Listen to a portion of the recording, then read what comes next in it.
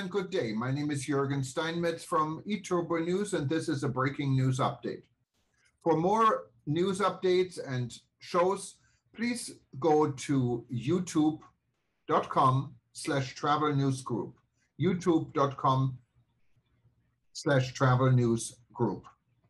Here's our update. Fraport and TAV win tender for new Antalya Airport concession.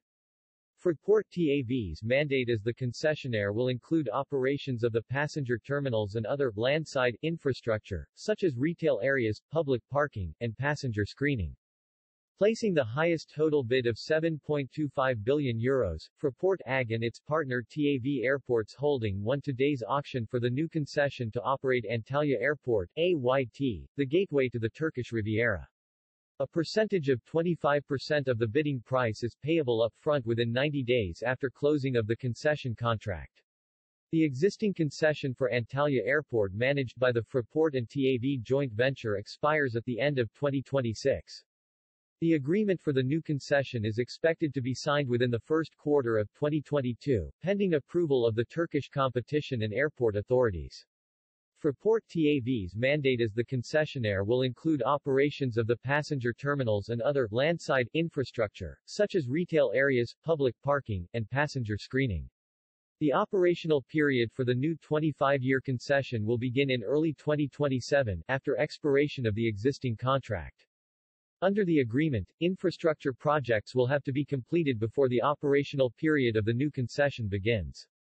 These projects include the expansion of Terminal 2 and the domestic terminal, as well as creating new facilities for VIP, CIP passengers. Commenting on the successful bid for the new AYT concession, Fraport AG CEO Dr. Stefan Schulte said, "We delivered a convincing bid backed by our many years of successfully operating and developing Antalya Airport as one of the world's premier tourism hubs. Together with our partner TAV, we look forward to continuing this dedication to customer service, innovation and operational excellence in the decades to come." Fraport-TAV has been active in Antalya for more than 2 decades. Since 1999, Fraport has successfully secured Antalya's position as one of the leading tourist gateways in the Mediterranean region for visitors from across Europe and around the world. With numerous airlines and an extensive route network, AYT has become Turkey's second busiest airport outside of Istanbul.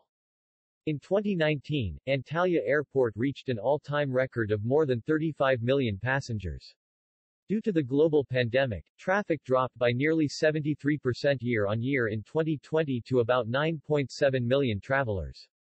However, traffic started rebounding in 2021, particularly since the summer, to about 20 million passengers for the January to October period.